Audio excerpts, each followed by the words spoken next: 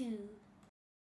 What I usually do is after I've got the papaya over here, I've prepared it, I've cut it, I've actually cut it into slices, and I've actually removed the outer skin. So actually what you have is you've got a nice clean papaya. Remove the seeds inside, give it a bit of a wash, make sure it's nice and clean, and just take a couple of stands of those.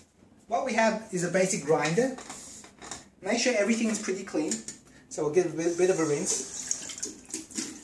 Once you've rinsed it a bit, take maybe about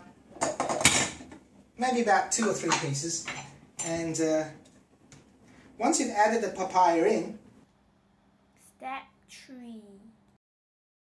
If you want it a little bit creamier, you can actually add milk to the entire volume. So we're just going to add milk completely there, and if you want another little taste, you can actually add some wheatgrass, you can add a few other fruits, and you can add some grapes to it. In this case, we're going to add some just a couple of grapes just to our papaya, just to give it a little bit of a tinge.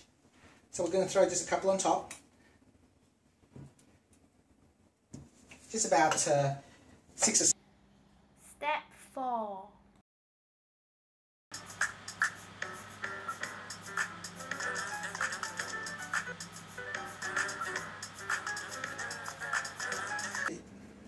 It's a bit like a milkshake. Let me just pour a little bit out here.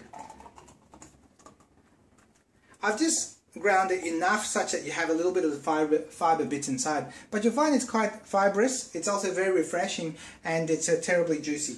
So that's my papaya juice.